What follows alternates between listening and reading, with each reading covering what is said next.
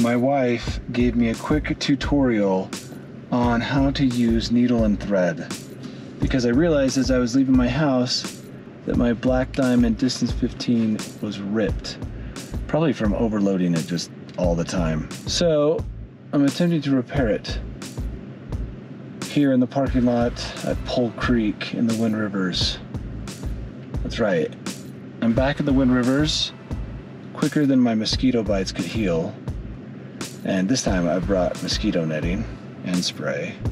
Aaron and Chase are actually up already by the mountain camping. They just couldn't wait to get out. But I had to do something today, so here I am, needle in hand, repairing my backpack in a dark parking lot. Tomorrow we're gonna climb Mount Harrower, and that's gonna be a near 30-mile day with about 6,500 feet of climbing. And step one in making this trip a success is fixing this backpack. Turns out sewing is not some fast-paced, super sexy and glamorous thing to do. Man, it's tedious.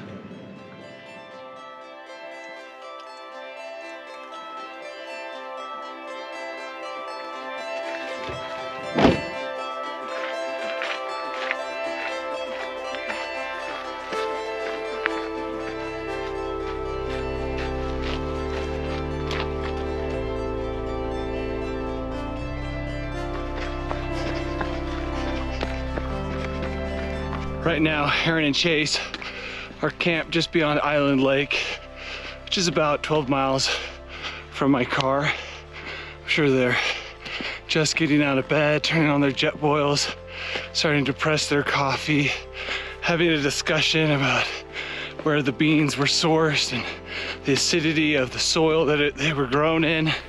I'm too tired. I didn't sleep last night, so I can't string together a sentence. We'll see if I can string together a long climb and a hike and a adventure day. We were hiking up last night. We realized that what's actually happening is that Danny sent us up with all of his heavy gear so he could just run up this morning. And so that was our job, is we're the mules for Danny. They have the rope, the cams, slings. I've got my helmet harness, a couple locking carabiners, got some leashes, and this is a heavy pack that definitely doesn't want to run. So I'm doing this very fast shuffle, which I've perfected over the years.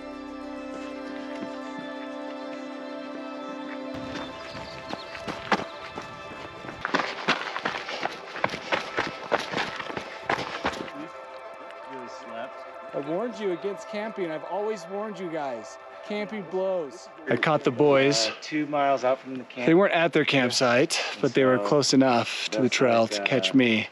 And it seems that I brought the rain, which is no good.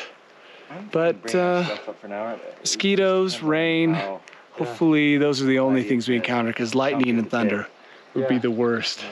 But now we're gonna join together as a team and head up the trail.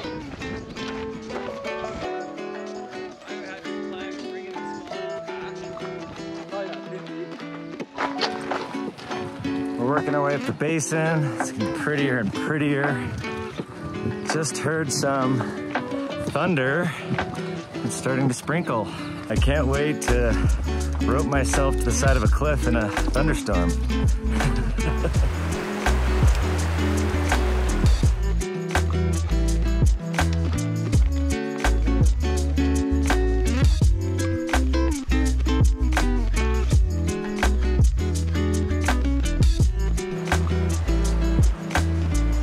Well, the raining hasn't stopped, but these guys are putting their camping gear down here, and then we're gonna approach the base of the climb.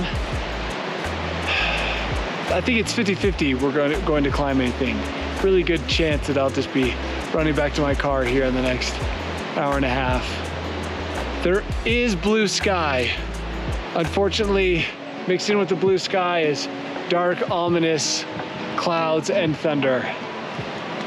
And don't want to be on that ridge line with lightning coming down.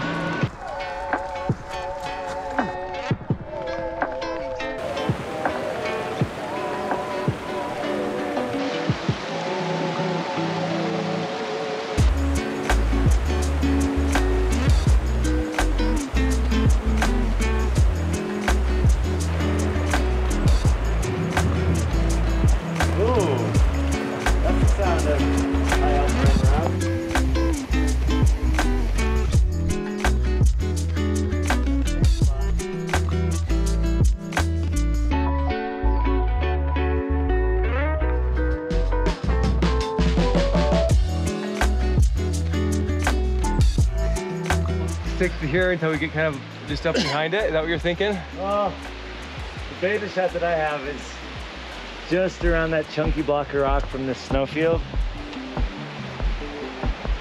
Oh yeah? You want to come look at this? I think the blue is where they went up and realized that wasn't a good route, came back down, came back around on that route. Cool. Sweet. So yeah, Just sort of drag it up. Yeah, right up there.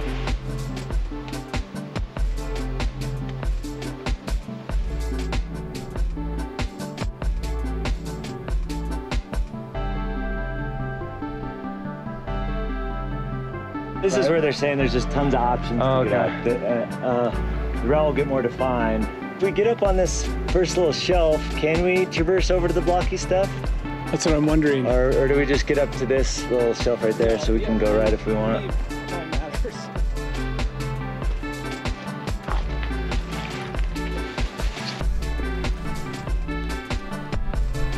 This is where the good stuff starts, and it only took 16 miles for me to get to this point. So at least 32 miles of round trip, plus about 10 pitches of climbing. No big deal. And then I have to get home before 12, or my wife will be so upset. Wow.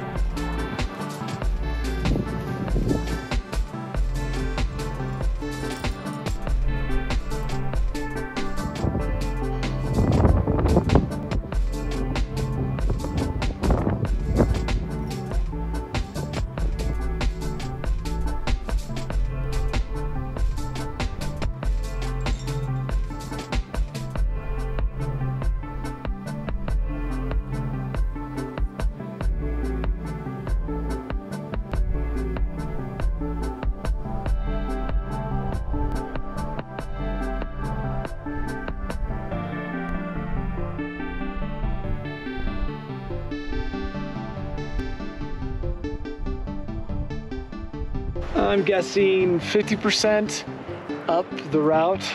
It's been fun so far, you know? So fun. We've each taken turns, so it's been fair, but now chase the serious guys up front.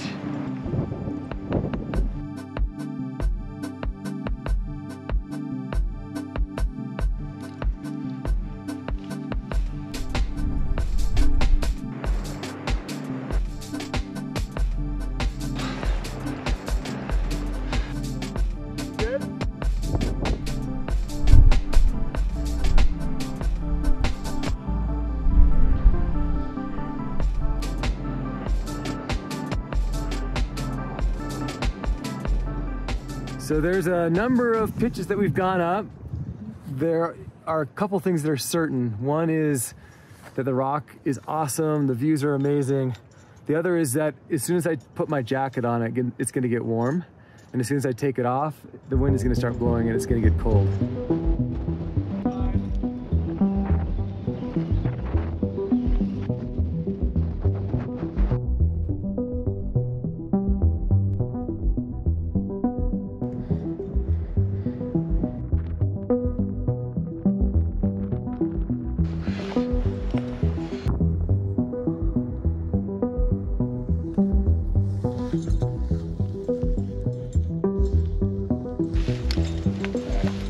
Right now you can't chase.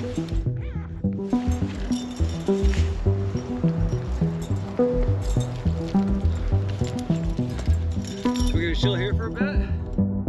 So basically, we're 3 times less likely to get struck by lightning, but if we do, we all get struck. Yeah, and then we'll dangle here like rearview mirror ornament. All right, we're taking shelter from a small rainstorm and getting ready to do this, hopefully last little push to the ridge. Been on a ridge, a different kind of ridge, a shoe ridge instead of a climbing shoe ridge. This was the perfect level of difficulty, but this has been great. A lot of fun. Day's far from over, but just need to get to the top, then I can ditch these two and run as fast as I can back to my car. That looks Chauncey Billis, doesn't it? Yeah. Climbing was spectacular. Like, great exposure, really good rock. Protection was a little tricky. Everything was like flared cracks. But other than that, it went really fast. It was really enjoyable. We're up near the top, it's getting windy, and our dogs are barking, so it is time to change shoes. Giving our feet a break, and then gonna scramble up to the summit. The top, my toes are killing me. My toes are killing me, that is why. It doesn't look pretty, but life isn't pretty all the time. You're good, Chase.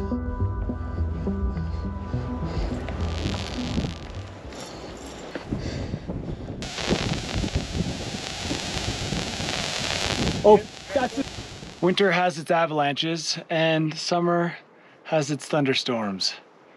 We just got to the top of Ellingwood, and right when we got there, I felt something on my head that I've never felt before, a buzzing static right on the crown of my head, and all of us kind of felt it on and off. It was a mad scramble for some meager cover, which still conducts electricity. So we just topped out. The climb was amazing, and then the scariest thing ever happened, which is all three of us pretty much at the same time had our heads sparking from electricity. And it was kind of unexpected because I haven't seen any lightning. Freaked us out. So we're hunkered down in hopes that it'll pass quickly and we can get off of this mountain. Well, the clouds cleared and we're coming out of our little caves. Looks like we're safe. No more buzzing of gear or kind of that electric shock feeling in the back of the neck. So we're gonna get off this peak as quick as we can. Metallica has an album called Ride the Lightning. And after experiencing that, I never ever want to ride the lightning. But that's the summit. That's the climb. Now, the quick descent to relative safety in the lowlands.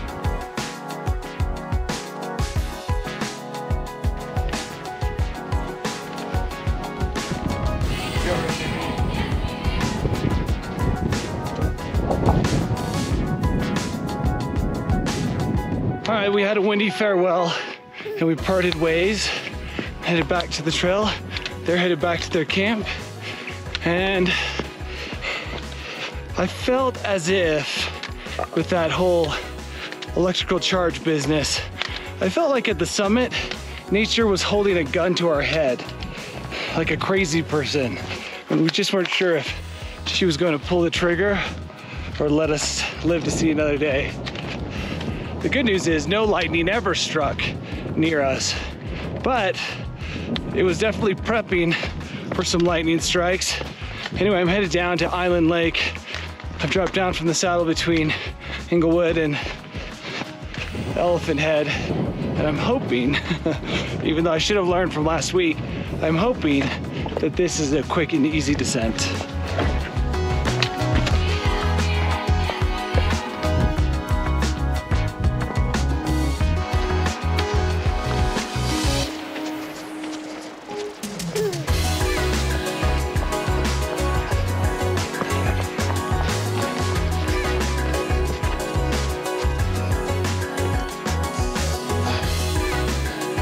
That's Harrower Peak. 32 miles, 10 pitches, 7,000 feet of climbing, all in one day with an assist from Chase and Aaron. My stitch job was magnificent, totally held together. We just walked off of Harrower Summit, AKA Ellingwood. Here's the ridge we climbed right here. Chase should really tilt the camera a little bit so it looks even steeper. Wrong way. Nope. You were right. And